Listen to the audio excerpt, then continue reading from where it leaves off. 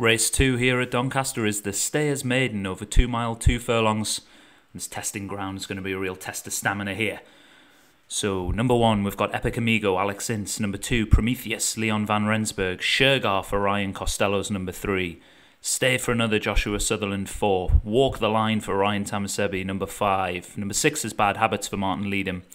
Pa Pada Pop for Satyam number 7. Number 8 is Red Ruth Sky for Craig Allen, the 15th favourite. 9 Tigava Pontypool Racing. 10 Takiti Namika for Alex Cherry.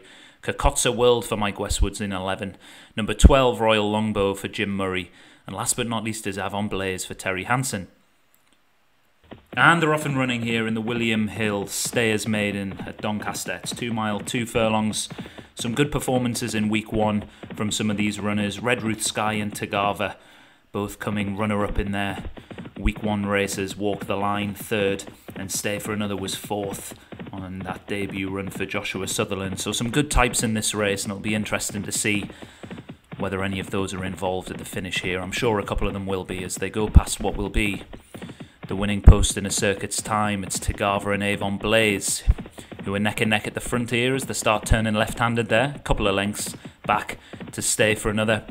Walk the Line racing widest of all and has just been pushed a little bit wider there by Royal Longbow as they come round that bend. And Red Ruth Sky, the black horse there for Craig Allen, just moved smoothly forward to go alongside Stay for Another.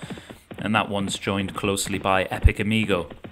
Towards the rear of the field, we've got Takiti Namika for Alex Cherry in the blue with the white cross and the orange sleeves, and that one's racing alongside those familiar colours of Leon van Rensburg, the dark blue silks and the yellow hat there. That's Prometheus, who's just stuck in behind Shergar and Pa Pada Pop. Love the name of that horse. That one just rolls off the tongue. 12.5 furlongs left to go and a pretty steady pace being set up front by Graham Clutterbuck's horse Tagava. And just on the outside of that one, we've got Avon Blaze for Terry Hansen. And there's a good length there, good 4 or 5 length gap opening up there already. Back to Jim Murray's Royal Longbow. Towards the rail, we've got Walk the Line and Red Ruth Sky. And just in behind those, Epic Amigo and Walk the Line on the outside. That's the one in the red and blue silks for my stable. And still towards the rear of the field at the moment, we've got Pa Pada Pop, Prometheus and Takiti Namika. So we're in the final 10 furlongs now, and Tagava's just kicked on from Avon Blaze. And Avon Blaze just dropping back there to join the chasing pack, which is still led by Red Ruth Sky for Craig Allen. Royal Longbow on the outside, and that one's now just moved into second place. And Stay for Another passes Avon Blaze as well, and that one's now back in the middle of the pack and is starting to drop towards the rear of the field. Let's just hope that's the jockey conserving some energy for later in the race rather than anything being amiss with the horse, but it is still being pushed along there, Avon Blaze.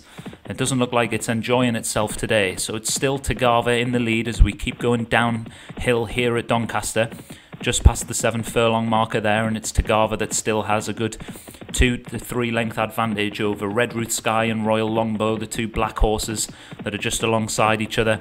And in behind those we still have Stay for Another travelling strongly for Joshua Sutherland. Walk the Line up on the outside for Ryan Tamasebi is now past Epic Amigo. Shergar and Prometheus for Ryan Costello and Leon van Rensburg are ever closer, and as is Takiti Namika on the outside. And as you can see, there's a couple struggling towards the back of the field, which includes early leader Avon Blaze and Pa Pada Pop, the grey horse at the back of the field. Bad Habits is going to need to make a move to get involved in this race. So Tagava, its lead is ever decreasing now, and it's about to be passed for the first time, I think, by Walk the Line.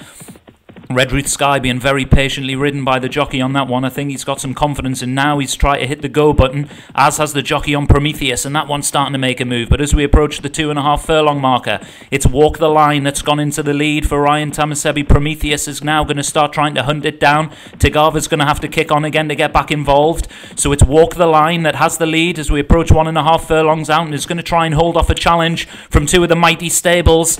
We've got Leon van Rensburg's Prometheus and Red Ruth Sky for Craig Allen are going to try and chase it down, but they're going to have to get motoring because Walk the Line is towing the line here in front as we go into the final half a furlong, and he's holding off all challengers. Walk the Line, who was fancied to win on week 1, is going to put that run behind it and follow up that 3rd on week 1 with quite a comfortable win in week 2 in the Doncaster, the William Hill Stayers Maiden.